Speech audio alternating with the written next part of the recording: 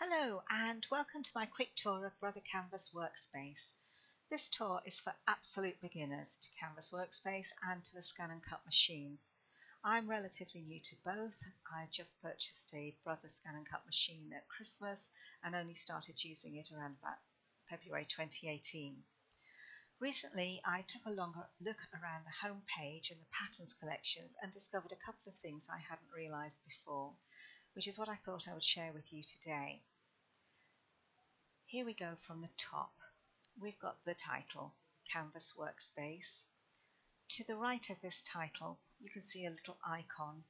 On my page, this indicates that the foiling function can be used because I purchased a foiling starter pack and I've registered it. Then as we move across, you've got your account information, which you can update and change.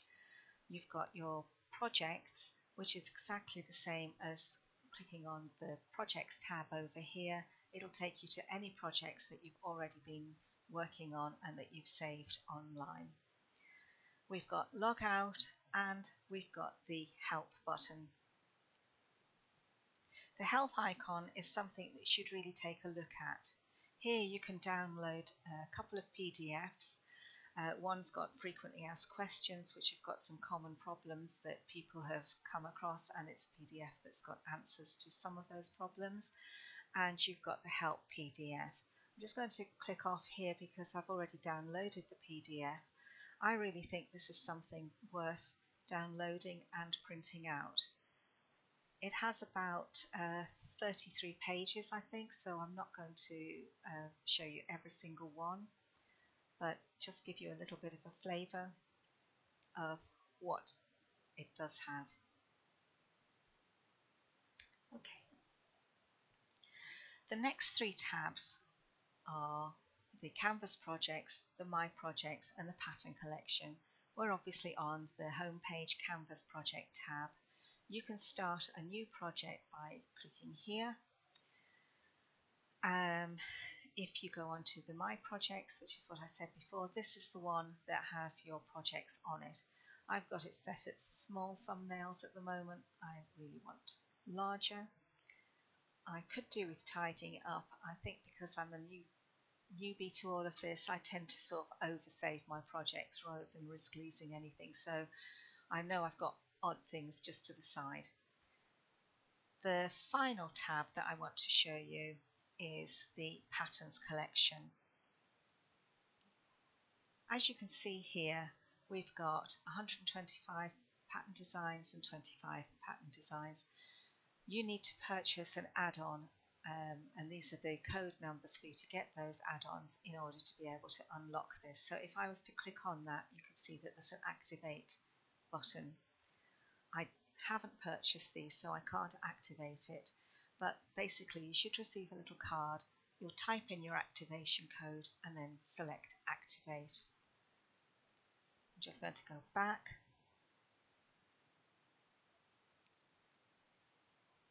If I select show all, that shows you what patterns are available exactly in these different pattern collections.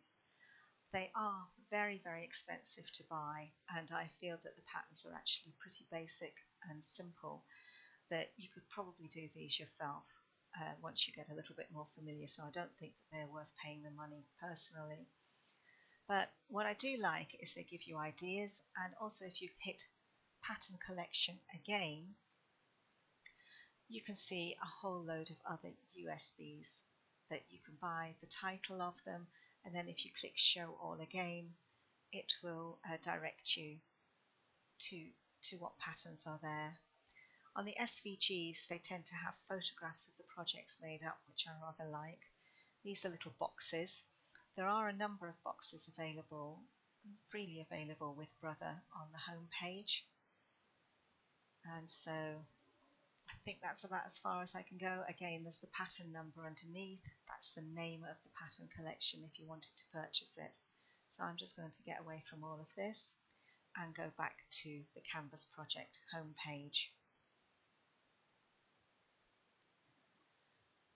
Using this page, you can either use the wheel on your mouse to scroll up and down, or you can use the slider bar. If you want to see more little icons, you can reduce the size of your thumbnails, and so you can see more to choose from all in one go. It does take a little time. I don't know whether people's machines are different to load up everything on here. As I say, there are a number of patterns. If we come down here, we've got the filter icon. This allows you to be a little bit more selective what kind of projects you want to do. So if I start off with categories, I uncheck select all and I say, right, let's have a look at the gift boxes. I select that and OK it. It will separate out most of the gift boxes for me. And as I was saying, over the pattern collection, there are quite a number of little boxes that you could just download and adapt. The way you can download them is if you click on the icon, the image. Most of the projects have got a playback video which will take you to a YouTube channel and show you how to make them up.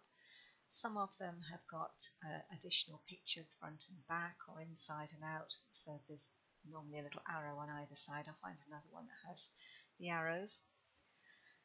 We've got a recipe PDF. If you download this, it's basically the instructions of how to cut it out and how to put it all together.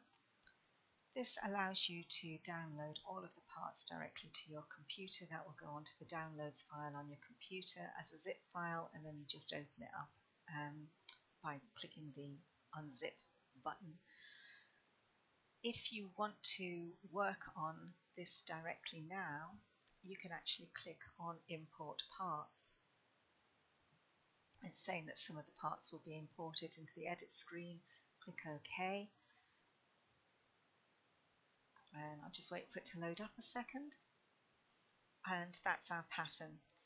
Now you can have this as a gift bag, or you could delete these bits that you don't want. We can reduce the size of it, and you can turn it around. You can do pretty much whatever you want actually.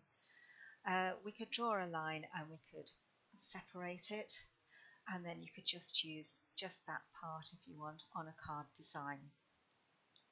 I can return to my projects by clicking the My Projects icon here, or I'm just going to go back because I would like to leave this page and go back to where I was.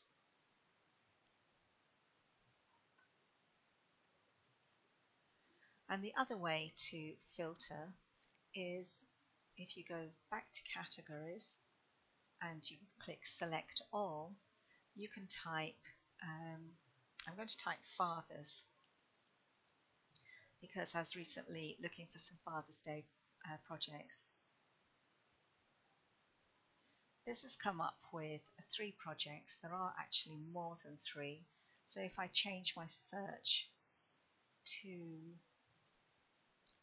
father,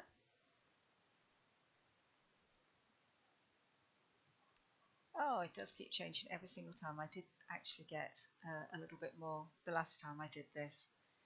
This is why I'm not so keen on the filter. Sometimes I feel you have to scroll all the way down to get exactly what you want. So I'm going to delete that because it hasn't been as hopeful as I was thinking. Make sure that select all is selected. OK that, and I'm back on my full list of projects again.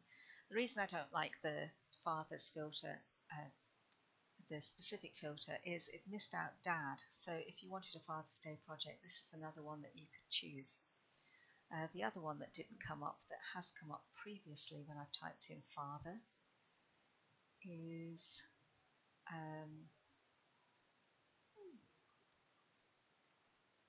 this Father's Day coupons one here. And this is what I was talking about, where you can see some little arrows that will take you left and right. Again, video tutorial, the instructions, the download, but if you click here you can see that there are actually even a few more little bits and pieces for you to maybe just select on their own. The reason I wanted to pick this is because I know for a fact that a lot of these images are built into my Scan and Cut, so it works both ways for you to download a file. You can download directly to your machine, your computer, by clicking on the laptop icon. If you right click your mouse and save link as, you can download it directly to a file or a USB stick. A folder or a USB stick. If you click on the Scan and Cut icon, if you have an older, a younger machine, newer version, then it has the Wi-Fi facility for you to be able to transfer files over the Wi-Fi. I've clicked on that and it said that the transfer is ready, so I can close now. But I need to open up my machine, which is in another room, and it tells you when you've opened up your machine, you've pressed the home button, you've waited for your blade to jiggle about and reset itself. Then you just press this icon here, and what you've just sent for download will appear on your machine, and then you can do whatever you want to do with it there. So finally, if we look at the foot of the Canvas Workspace page, we can see the information bar that helps you to be notified of the latest news and fixes and updates. So I hope that this has helped you to have the confidence to move around your machine and your Canvas Workspace. And all I can say is happy crafting and thank you for watching.